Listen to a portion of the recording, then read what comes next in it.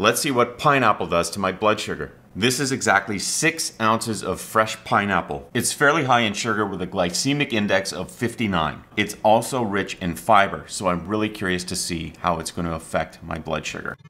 Alright, it's been a couple of hours. Let's have a look at the glucose monitor.